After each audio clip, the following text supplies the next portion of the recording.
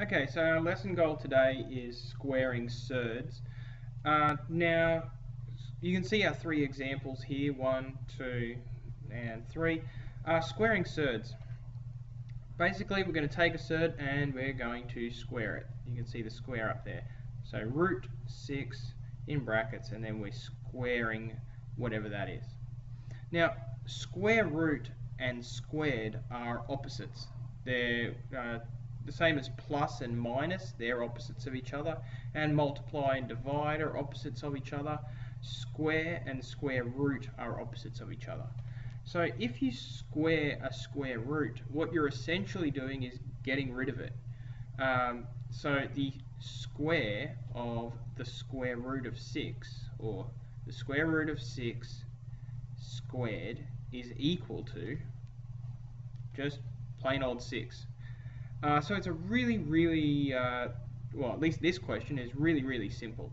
It does get slightly more complicated when we look at these other questions here. Let's take another look at this one. Okay, so this says 2 times root 5, and then all of it is squared. Okay, so what it's really saying, when you square something, you're multiplying it by itself. So let's take a look at what this looks like.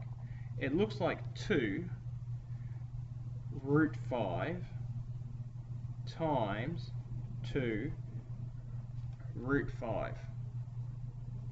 Okay, now once we're here, just need to remember something about multiplication.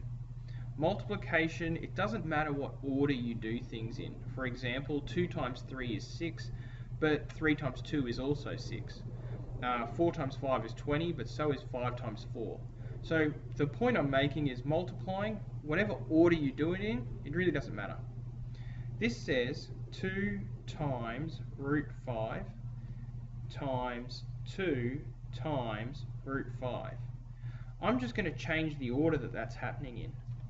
I'm going to put the 2's together and the root 5's together. So it's going to be 2 times 2 times root 5 times root 5. Okay, now that we've got this, we can see that we've got our whole numbers here and we've got our surds here. 2 times 2 is easy enough, that's 4. Now root 5 times root 5. Now that really just means root 5 squared, and from this question here we know that root of something squared is equal to itself. So root 5 squared is going to be 5. So this is equal to 4, and this is equal to 5. Once we finish it off, 4 times 5 will be equal to 20. Okay, I know that's a bit complicated, so I'll do one more so we can see how it works. 4 root 3 squared. Now remember, that can be rewritten as 4 root 3 times 4 root 3. Now remember, multiplication we can do in any order, so I'm going to put the 4's together and I'm going to put the root 3's together. 4 times 4 times root 3 times root 3.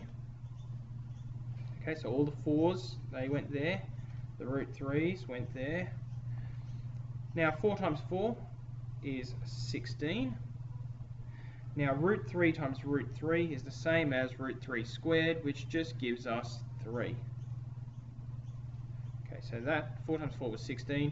Root 3 times root 3 just gives us 3.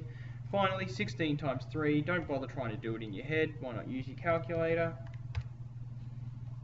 That's going to be 48.